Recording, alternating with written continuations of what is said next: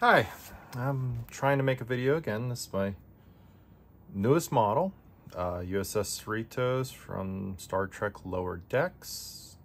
I've worked on this for about a month now. Just wanted to, try to get something that I can enjoy from the show. I mean, I really like the look of the ship because it reminds me of more of the TV series ships than it does the movie ones, which I'm not always a big fan of, but so I thought it'd be fun to actually have one, and it's just more fun to make it yourself. So I just wanted to explain the parts of it because I know I'm not always the best on doing it through the website. So component wise, standard engineering hull in the center. It prints in two pieces on the plate. I did not do a great job gluing it up.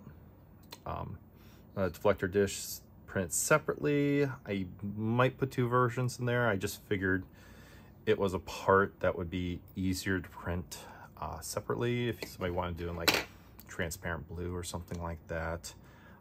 Also, I just wanted to show two different directions I tried printing it.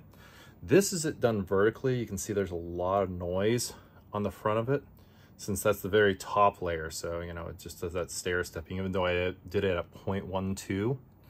Obviously, this, the sides are all nice and smooth looking, but that's not much of a point since it will be inserted into there.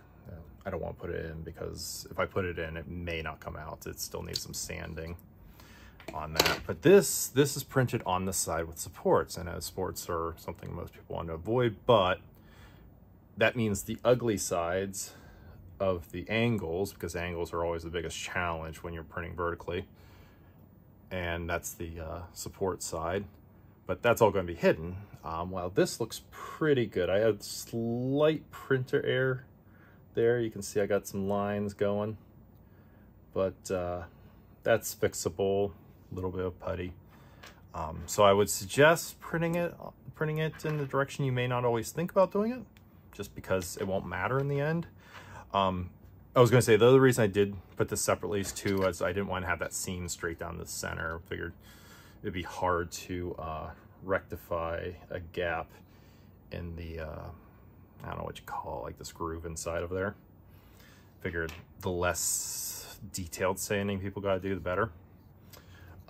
There's the bottom, top, phaser strips. I did put these windows in here. If you ever look close in the show, there is a black stripe on wherever there's windows. It's not something that's always evident because it seems to be uneven where some seasons have it, some don't, even though you think the third season would have been like the important ship, but hey, that's the way it is. So this is my first take at the cell. Before, basically I was prototyping. This is all just prototyping. So the first idea was just a standard peg in there, split here because I wanted to print it vertically.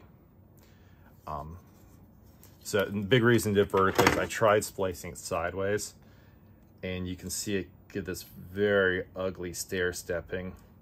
And this is one I was trying for transparent section, so this is all hollow. And I tell you, this strip is fragile as heck when you're trying to remove this supports. So that was a no-go. But then this just slots here, and the vertical support. Where's my good one? Oh yeah, grab one of these off of here. And then the vertical support would go into there. And the idea is if somebody wanted to fill those lines, they could. This is technically a separate color, but you can play with it. Some troubles that came upon when my first iteration here is I figured it'd be near impossible to paint inside of there. And I had made the grooves for the warp engine. Well, I guess it's not actually warp. I'm sorry, I'm not always great with names, but these ridges that are here, I made them too fine. So I had to change that. This is the updated version. So as you can see, lines look a lot nicer. They are larger So they don't exactly match the show, but hey, you know, it's a compromise on that one. And then I just want to show that's gonna be the hardest part to paint, and I am thinking about changing that. Maybe make it separate pieces, might plop in if they really want to. When I do the light up version, the idea is that it's just going to be a strip you just drop down this, you know, the whole way. But that's a future project. Did have a slight problem with this, but that's fixable yet again. But the idea is you have this, grab the engine ring, and it just plops in. There we go. Nice and on there. So where's the, oh boy. Oh, you know what? This is the actually, yeah, improved version. Okay. The other part of the improved version is the engines are separate. The front of the cell, or I'm sure there's an actual term for this, is separate. You know, actually just like in the show when they were doing the refits, you could see them, you know, pushing that in. So that's kind of fun in that regard. I did also make this thin. I'm going to thicken this up while, you know, taking some space out of the vertical supports. But the idea is then it will slide into here and you're all good. I did make this hole too tight. I fixed it on the actual one. So this is my test fit with the fixed, you know, fixed size, and it goes in just fine. The idea is then you could either use this as a glue up and then pull this out, or you could use the vertical supports as a glue up assistant as well. Get those glued up, and then this you can paint separately and just plop it in when you're done. One detail I do want to point out, it is this side is the widest part of it. Between like these arms, I don't know what you want to call them, because this is supposed to be red right here. While these two are smaller, they are the bottom ones. This is the very bottom with the smaller stripes. Biggest stripe goes up.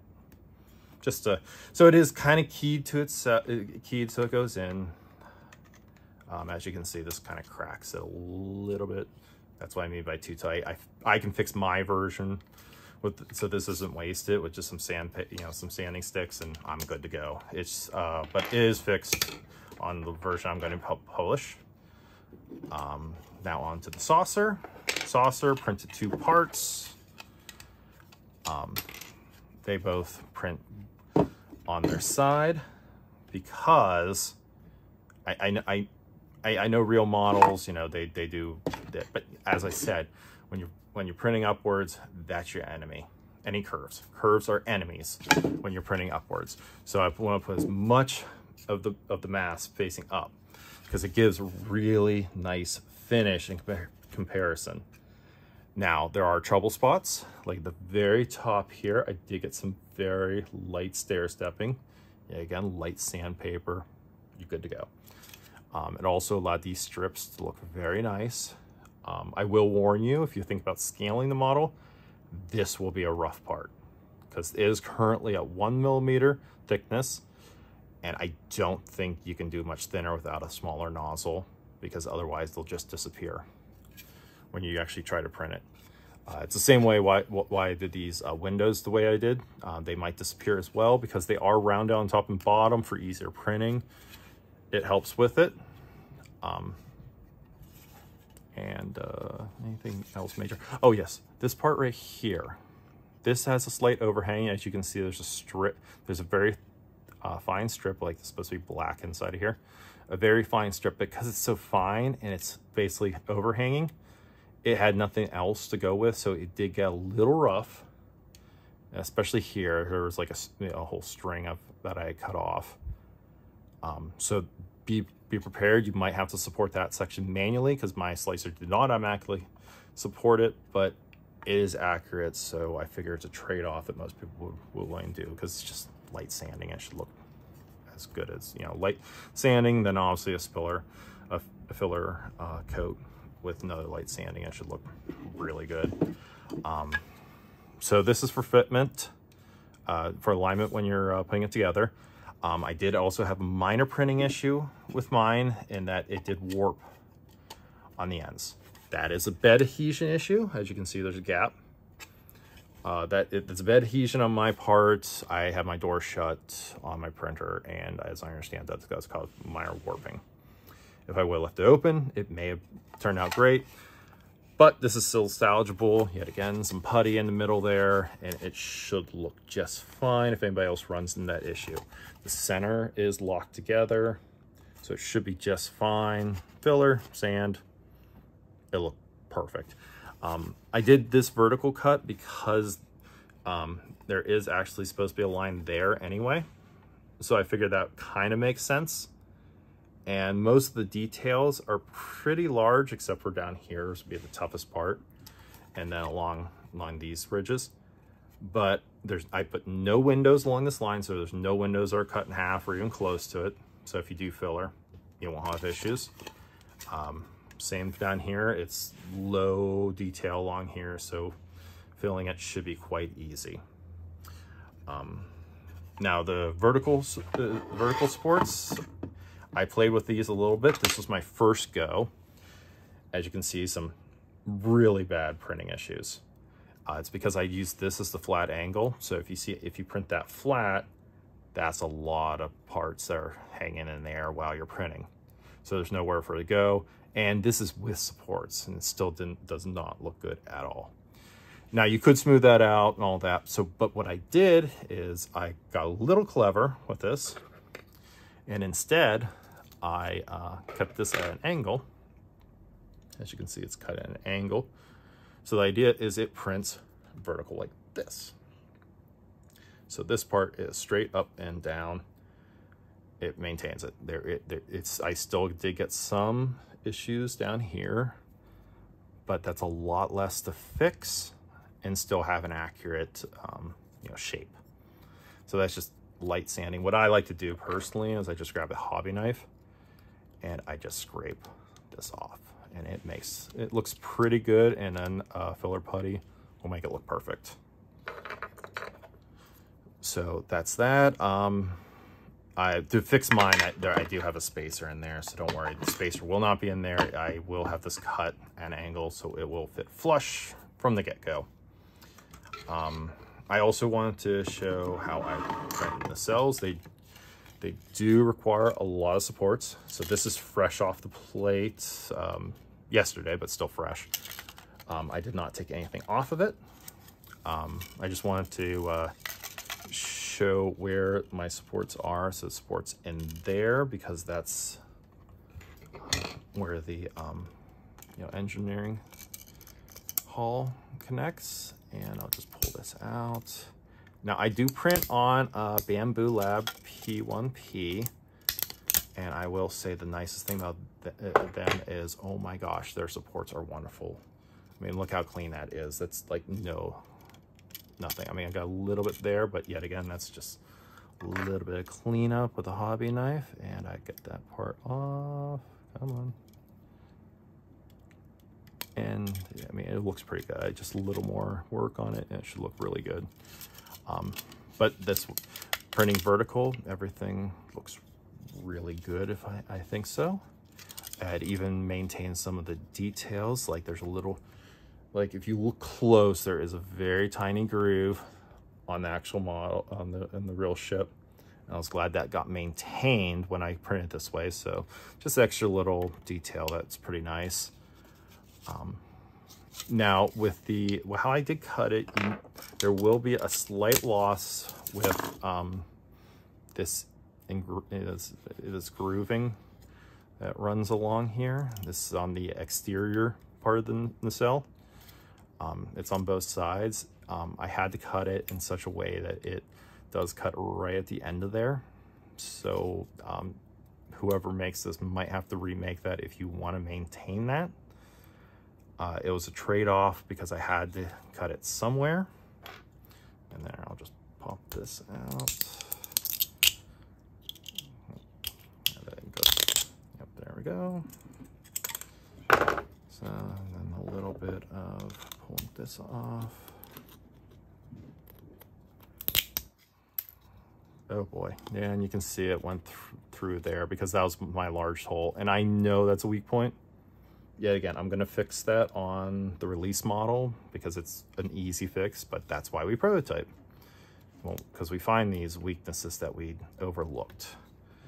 But yet again, this goes into there. Let me get this part off real quick.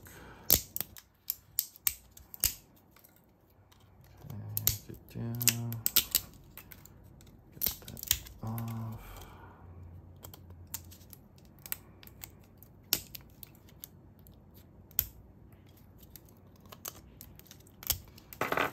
Now, if you ever look close at this part, it does have a lot of steps. I mean, going up here, because this is grooved inwards, and that does need support. So this will need a lot of cleanup. So heck, if you looking to resin print any part of it, this might be a good part to consider resin printing, because heck, you can make it clear anyway.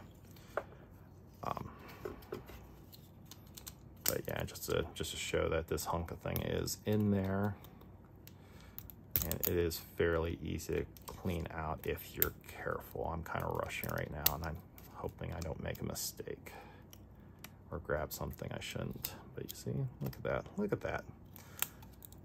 Looks terrible, but it's under there, and it looks nice.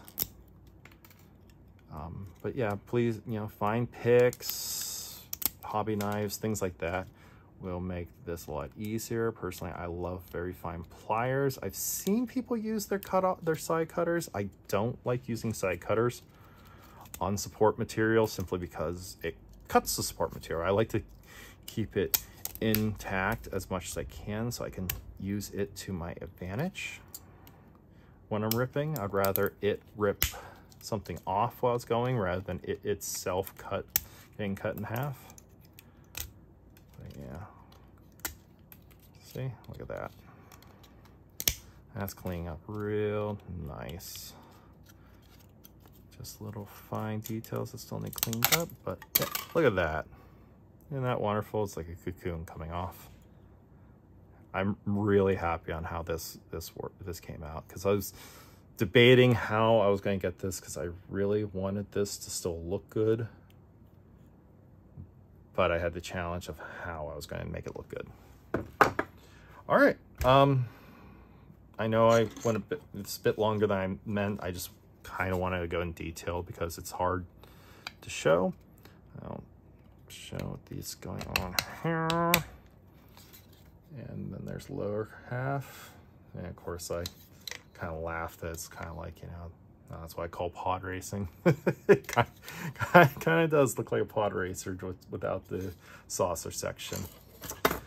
All right, then everything should go well together. I don't suggest gluing the vertical supports onto the saucer until the very end, simply because it's, most of your finishing is going to be these two sections separately.